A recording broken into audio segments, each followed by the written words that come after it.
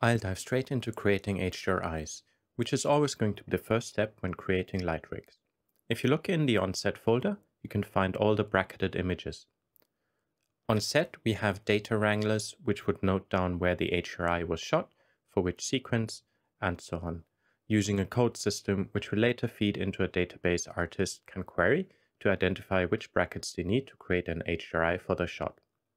I also created a little text file mapping the HDRI shots to the shots to help with identifying which spheres belong to which shot.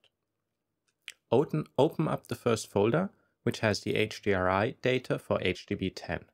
This is our first shot we will work on. You will see two folders in there, the source folder and a TIFF folder. Source has the raw files and JPEGs. We will work with the TIFF files though. I pre-converted the raw files to 16-bit sRGB TIFF files because Huggins, the stitcher we will be using, doesn't handle raw files very well. I also resized the files to make the stitching more manageable. The source is a 60 megapixel images from a Sony a7R IV. Huggins assumes sRGB as the working color space. Open up the brackets in an image viewer. You can see the first brackets of shots have my hand in it.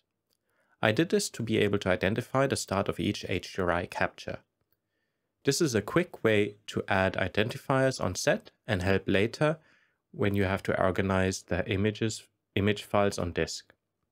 So every time I see a hand in the image, I know this bracket is the start of a new HDRI. Now let's jump into Huggins. Merging and stitching the images is pretty straightforward. Click on Load Images to add the brackets. Remember to skip the first 5 images since they have my hand in it. The number of images should be 5 times 3, a total of 15 files. Huggins will detect that these are stacked images, and because we know it was shot on a tripod, we can just say link positions based on the image metadata. On the right side, you can switch it to display as stacks to verify the grouping is correct. Go to Masks and to Crop down here and select the third image, which is usually a good middle exposure. Click on the edge of the image and you can see it already creates a mask. In my case, the frame area looks right, so you don't have to adjust it a lot. Just to show you, I've moved it a little bit. Now go to Masks and click on Add New Mask. You can see a little bit the nodal bracket system in the shot. So I just want to mask this out. We could do this later in Nuke, but since we're already here, it's actually very quick to do that. So I'm just going to create a line around that area, and at the end double click to finish the mask. Now you have to copy it to each of the other images. So just Ctrl C, Ctrl V. Okay, once it's done, click on the little GL preview icon. This will open up a new window, and in here we just hit align so that it calculates how to align the different images. This will take a little bit.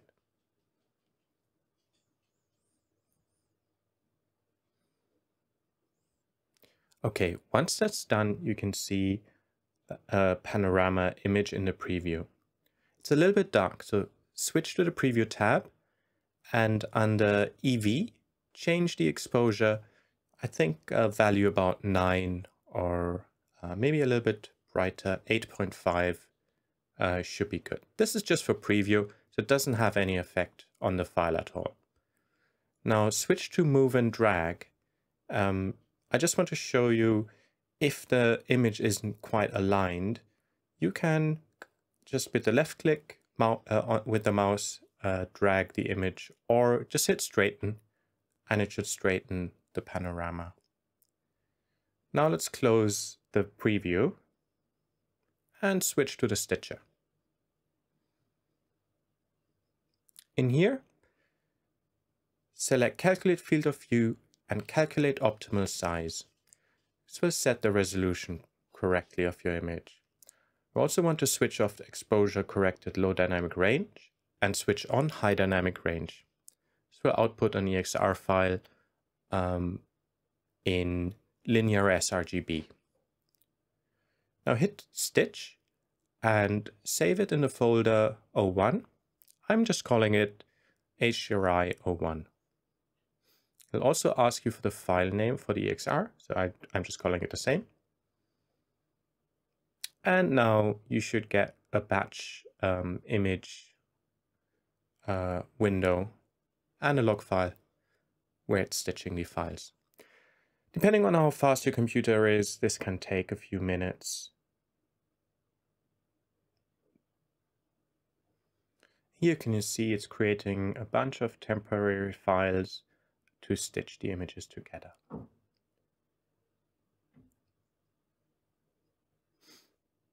All right, now it's done stitching, and you can see the HDRI01 hdr.exr file as a result. Let me open this up and just show you the stitch result. All right, and there you go. That's the stitched image of first HDRI. And so the next step is to load this in Nuke and color grade the HDRI.